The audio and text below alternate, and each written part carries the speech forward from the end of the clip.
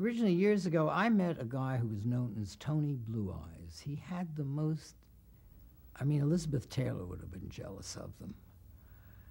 And he said when he was a kid, his teacher gave him a note, his homeroom teacher, and sent him to another teacher. And she read it, and she sent him to another teacher. Before long, I was getting out of a lot of work, going back and forth and back and forth. And one teacher would open the note, look at me, smile, laugh, sometimes kiss me. And off I'd go to another teacher. And finally, it dawned on me that I was being sent back and forth with the same note. So I read it. It said, "Did you ever see such a smile?" He thought this was his way of paying his way into society, into being accepted. When you pay attention, really listen to somebody, that's what the camera picks up. They pick up the truth, you know? And they pick up if you're listening or if you have it preconceived, even though it's minuscule. The camera knows. The chemistry between the two of them is probably the most important thing in the picture. It makes the picture successful. You know, they said that Stair Rogers, he gave her class and she gave him sex. Well, I think that's true here. Redford gave Barbara class, she gave him sex.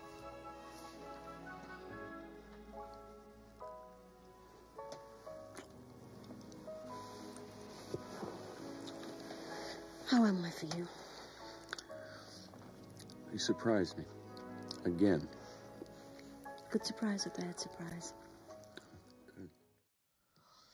I gotta get out of here. Well, let's go for a walk. Okay, we will. Just finish the chapter first, I can't. then I'm we'll stuck. go. You want Stuck. something to Let's eat? go out. No, I don't want anything to eat. Why don't you sit down and Let's relax go for a out. little Can't bit? we go to a movie? We can go to a movie anytime. I'd like to You want me to listen to a massage your subway. fingers? Massage my fingers. Yeah, it'll make you feel better. Katie, we've been cooped up here for 2 whole days. Okay. Now, honest to Now, God. look, I promise we will go out as soon as you finish. You only have a few more pages to go, and you've got to stay with it, Hubble. Come on.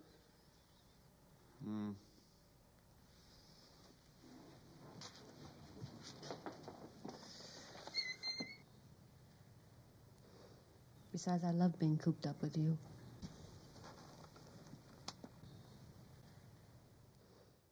You know, you have to be hopeful. You have to believe in yourself.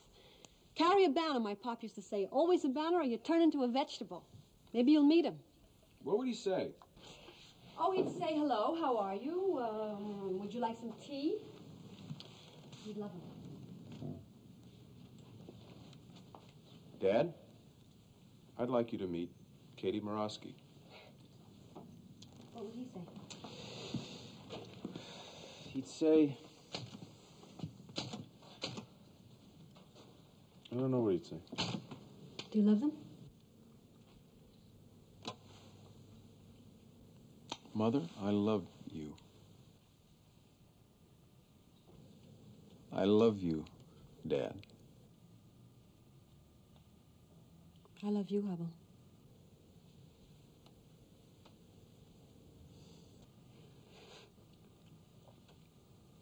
It's all right. In college, I stood under a maple tree selling Loyalist Spain. And you wouldn't let Jews into your fraternity house. Now you've married one and she's going to have your baby. We live on the beach in Malibu, California, and that is not where we started. Why? Are you such a rare blood type, they'll need you? Hubble, I'm going to Washington because it isn't fair to let our friends, Brooks and the Hollywood 10, take a beating for the rest of us and not do something. It's a gesture, Katie. A pointless, futile gesture. And it can cause a hell of a lot of trouble. I'm not afraid of trouble. Not even for us? Barbara and I have had this 30-year discussion about a couple of scenes which she loves, but there was a lovely scene that she's very good in, where she's driving her car She's pregnant, and she stops and sees a girl like herself. And it's very, very thematically right. It's the way we were. It's, oh God, there I was once. And everything about it is wonderful. We must support the faculty in its determination to resist the loyalty oath. The witch hunters have already begun to blacklist our teachers, to put informers in our classrooms, our laboratories. If we let them go on, it's all over. Go back to Russia. Haven't you got anything better to do? We must fight to stop them. That's the duty of our generation, or this country will never grow up. Who does she think she is?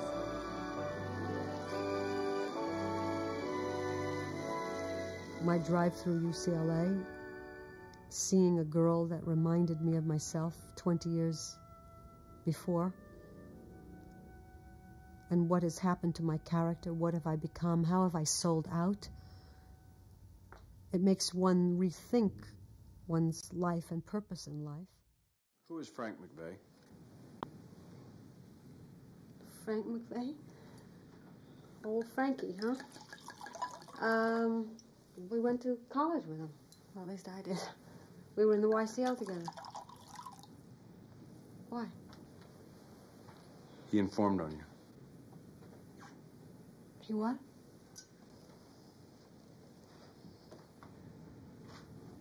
The little rat?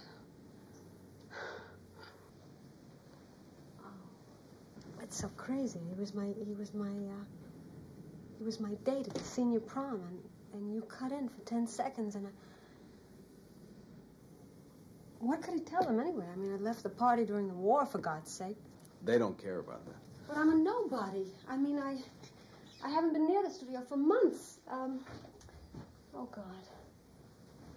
Because I'm your wife? Someone has informed on her.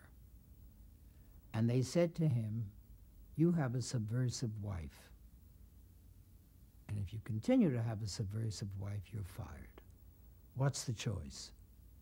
Either she informs, or he's fired. Huppel, there is no justification for informing. None. There's something very wrong with any country that makes for informers. Christ, is that what you think I want you to do? I don't know. I don't know anymore. All I know is that if I don't name names, you can't get a job in this town. And he really belonged in Hollywood. He really didn't belong in France writing a novel. He was happy there. And that's why my character would say, will you stay with me till the baby's born? It's accepting reality. And it has character, and it has strength, and it has intelligence in that decision. But the way the movie is now, without those two scenes, it seems like we broke up because he slept with another girl once. If we got a divorce, you wouldn't have a subversive wife. That would solve everything, wouldn't it? No. No, it wouldn't.